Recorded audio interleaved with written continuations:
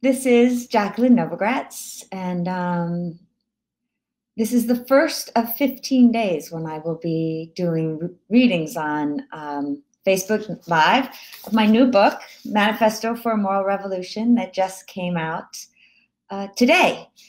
And in many ways, this book is the culmination of a life's work, 35 years of trying to make change in the world, and 35 years ultimately of investing in and accompanying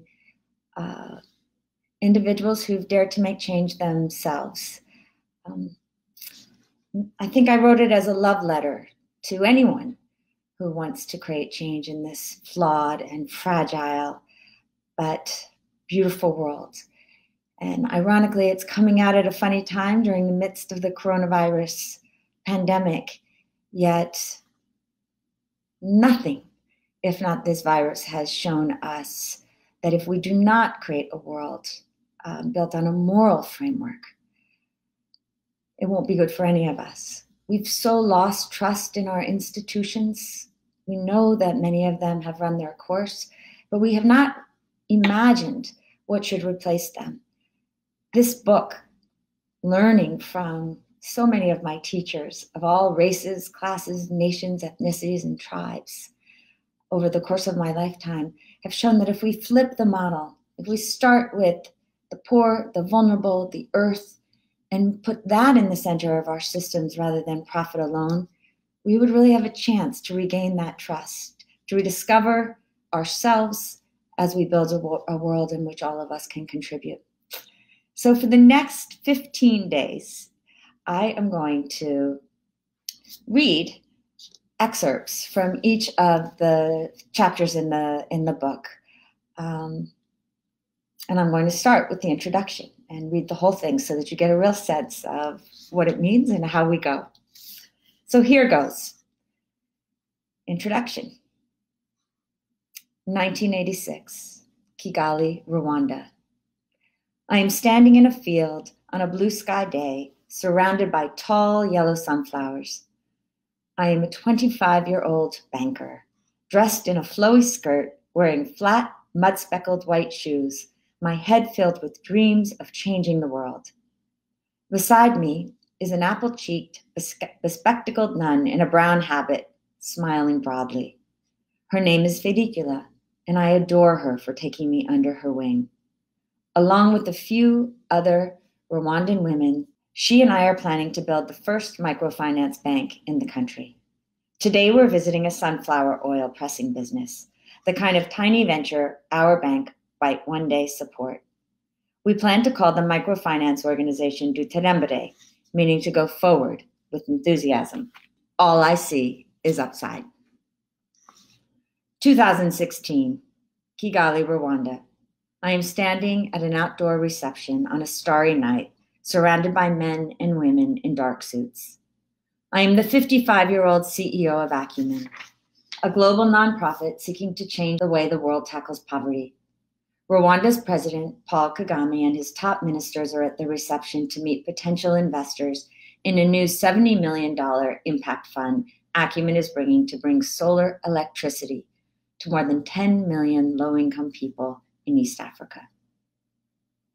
I have become all too familiar with the risks of making and then trying to deliver on big promises. Yet I'm confident Acumen and its partners can launch and implement this fund, and thus prove the power of innovation to help solve one of the continent's most intractable problems. Just before I begin to make a formal presentation to the group, a young Rwandan woman wearing a navy suit and low-heeled pumps approaches me. Miss Novogratz, she says, I think you knew my auntie. Really, I ask. What's her name? I haven't a clue to whom she is referring. Too many of my friends were murdered in the genocide. Her name was Felicula, she responds brightly. My eyes welled with tears. I'm sorry, I stammer. Would you remind me who you are again? My name is Monique, the young woman answers with soft-spoken confidence, her eyes holding mine. I am the Deputy Secretary General of Rwanda's central bank. Words fail me completely. I am transported back to the days when Felicula and I dreamed together of a world in which women would have greater control over their lives. Of course, we started with a low bar. Until 1986, it was illegal in Rwanda for a woman to open a bank account without her husband's permission.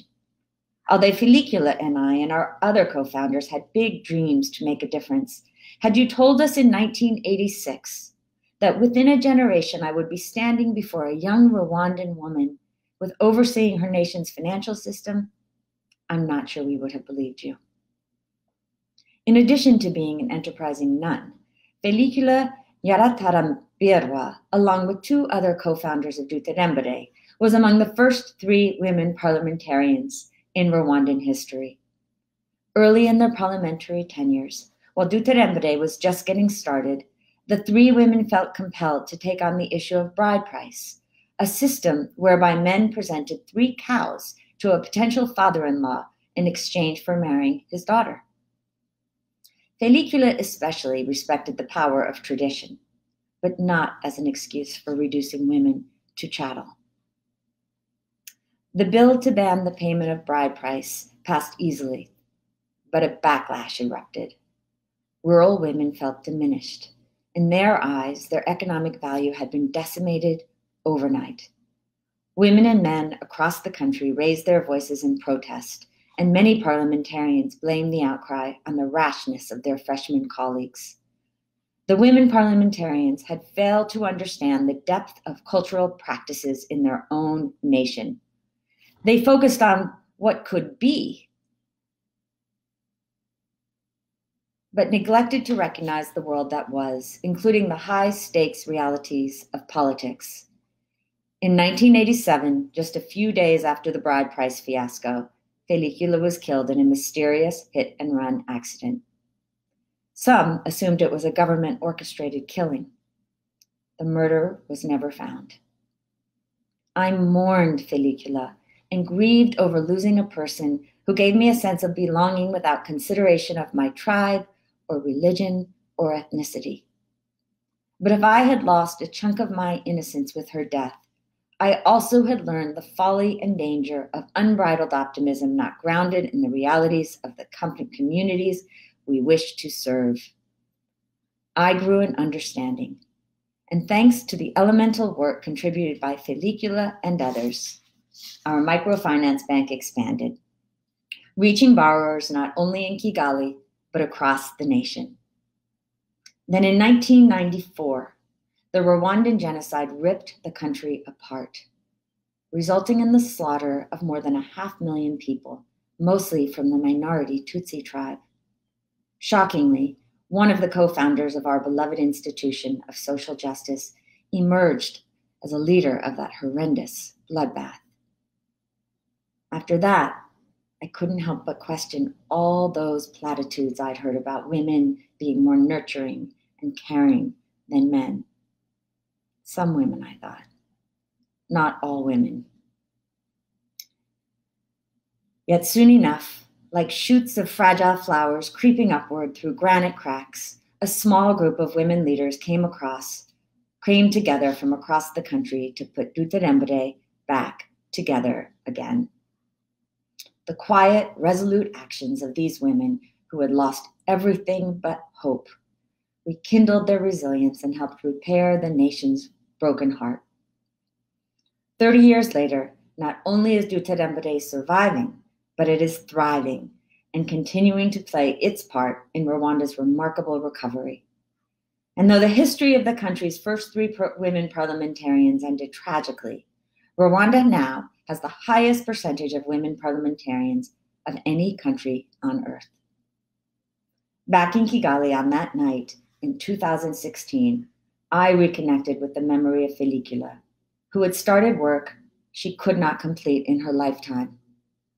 She was taken too early, but her work continued anyway, because she cared, fought fiercely for her convictions, and brought others along with her. I was reminded that every one of us stands on the shoulders of those who have gone before, that every one of us has a chance to build on the collective knowledge of remarkable human beings, their achievements, the principles they cherished. And I was there to reassure myself that we have infinitely more knowledge, more connection, tools, skills, and resources to tackle the world's injustices today than we did back in Felicula's time or at any other time in history. The poet T.S. Eliot wrote, "We shall not cease from exploration, and the end of all our exploring will be to arrive where we started and know the place for the first time." That night in Kigali, I renewed my commitment to working toward dreams so big they may not be completed in my lifetime. And I resolved to write a love letter of sorts to anyone daring to take action in our deeply flawed world. We are made from what came before. We make ourselves out of the promises that lie ahead. And we are always in the process of becoming. When I lived in Rwanda as a younger woman, cell phones, the internet, and social media had yet to be invented. I listened to the news twice daily via the BBC on a shortwave radio. It was a world of separation, separate nations, religions, ethnicities, tribes, and genders. Though that world was terribly unequal and unfair, nearly 40% of humanity subsisted on less than $1 a day. Most of us were blissfully unaware of what was happening in other parts of our own countries, let alone what was happening on the other side of the world. The revolutions in technology and globalization in the past 3 decades have changed everything. The rate of extreme poverty has fallen to 10%, and cell phones have connected nearly every individual on the planet. We can see into each other's living rooms and gain a view into one another's lifestyles. Rights for human beings and non-humans are expanding. On so many dimensions, the world has gotten better. Yet the same forces that have shaped this world, technology and shareholder capitalism, hold within them the potential to destroy us. We are dangerously unequal and divided. We collectively face the ultimatum of our climate emergency. And many of the institutions devoted ostensibly to improving the lives of the many, not the few, are broken. Yet we have not envisioned their replacements. We need a new narrative. We are too entangled to abide worldviews based on separation, nor can we look to simple technological or market solutions. Those stories have run their course. We will be so much richer, productive, and peaceful if we learn not only to coexist, but to flourish, celebrating our differences while holding to the understanding that we are part of each other, bound together by our shared humanity. That narrative will not come from above us, but from all of us. What we need is a moral revolution, one that helps us reimagine and reform technology, business, and politics, thereby touching all aspects of our lives. By moral, I don't mean strictly adhering to established rules of authority or convention, regardless of consequence. I mean a set of principles focused on elevating our individual and collective dignity, a daily choice to serve others, not simply benefit ourselves. I mean complementing the audacity that built the world we know with a new humility, more attuned to our interdependence. Of course, the notion of moral revolution is a tall order. Some might call it naive, but I am not writing with wide-eyed idealism. Over 3 decades, I have fought many fights for social and economic change.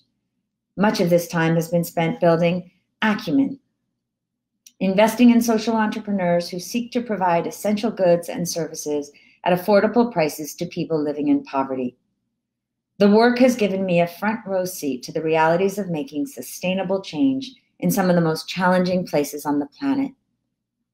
What I've learned from these individuals has deeply inspired me, and I want to pass on those lessons, because they apply broadly. None of this is easy, of course. I have accompanied hundreds of change agents through challenges and sometimes crushing defeats. My face wears the lines of failures, losses, and far too many sleepless nights. However, hard battles do not account for all my face's creases. Some are etched from smiles and laughter shared with people who insisted on striving for freedom, opportunity, and justice against all the odds. I have partnered with good people who have changed their communities, their companies, their nations, and ultimately themselves. I have witnessed people making what others might consider hopelessly romantic dreams come true. And true not just for a few, but for millions. In some cases, hundreds of millions. The actions of these people, not their slogans or pretty words, have kept alive for me the ideas of purpose, of impact, of dignity, of love, all separate points on a moral compass. A new generation is rising, one that is more conscious of how they live, what they buy, and where they work. Many are unwilling to work for companies unless those companies are committed to sustainability and recognize that with power must come accountability. And a growing number of companies are listening. I've been heartened to see some CEOs move to stakeholder models, partly in response to prompting by their younger employees, and because they recognize themselves the need to change. If you are working in a corporation, you have ample opportunity to act. Cynics might point to a system of governments, corporations, and technologies so broken that attempts to change it from the edges are futile. But cynics don't build the future. Instead, they often use their jaundiced views to justify inaction. And never before have we more desperately needed their opposite: thoughtful, empathetic, resilient believers and optimists on a path of moral leadership. This book assumes that you are interested in being part of world-changing human capital that will help solve problems big and small. Maybe you are a teacher or a communicator, an activist or a doctor, a lawyer or an investor, or some new force for positive change. I have seen people like you alter the lives of school children and street children, refugees, the formerly incarcerated, of people living in forgotten communities and in places ravaged by war, poverty, or toxic industries. I've witnessed you not just doing, but improving the often unseen work of serving the sick, healing the heartbroken, sitting with the dying, to remind others that they, too, are good and worthy of love. Or you might be a philanthropist. The hard work of changing systems requires financial resources. And just as there is a new generation of entrepreneurial individuals focused on solving complex issues, so there is a new generation of philanthropists, men and women willing to give not just money, but their time, commitment, connections, and big parts of their hearts and minds. Change is the domain of all of us. In every country on earth, people are refusing to acquiesce to the exhausting, deadening news cycles filled with catastrophe and cynicism, seeking to make good news instead. These people are deliberately expanding their circles of compassion, reaching across lines of difference with quiet strength forged in all that we have in common. Our problems are so similar, so solvable, and we are better than we think we are. Those I've known who've most changed the world exhibit a voracious curiosity about the world and other people, a willingness to listen and empathize with those unlike them. These people stand apart not because of school degrees or the size of their bank accounts, but because of their character, their willingness to build reservoirs of courage and stand for their beliefs even if they stand alone. Of course, this kind of character isn't built overnight. It is honed through a lifelong process of committing to something bigger than yourself, aspiring to qualities of moral leadership, defining success by how others fare because of your efforts, embedding a sense of purpose into your daily decisions. Change is possible. And because large-scale sustainable change is possible, I have come to see it as a responsibility to be part of that change. When it comes to a life of making change, there are no shortcuts. It is hard work, but it is time well spent. And when you reach the other side of the difficult to see, tangible transformation, it is like nothing in the world. A deep, abiding sense, not just of accomplishment, but of joy. I wrote this book because I believe that our fragile, unequal, divided, yet still beautiful world deserves a radical moral rejuvenation. This revolution will ask all of us to shift our ways of thinking to connection rather than consumerism, to purpose rather than to profits, to sustainability rather than to selfishness. We must awaken to see workers not as inputs, the environment not as our personal domain, and shareholders not as all-powerful. All we need to move away from old models of doing what is right for me and assuming it will turn out right for you. If you were looking for a simple how-to guide or step-by-step instructions for building a company or a nonprofit organization, this is not the book for you. Rather, this book is my attempt to bring forward and share the principles I have learned from thousands of change agents, based above all on the value of human dignity. Each of their stories makes manifest the kind of moral leadership that looks to the future not with blind optimism, but with a hard-edged hope. Each of their stories, the people whose work I describe in this book have had to learn to deal with ugly truths while singing songs of the possible. They recognize that every problem is an opportunity to act. A manifesto is a public declaration of intentions.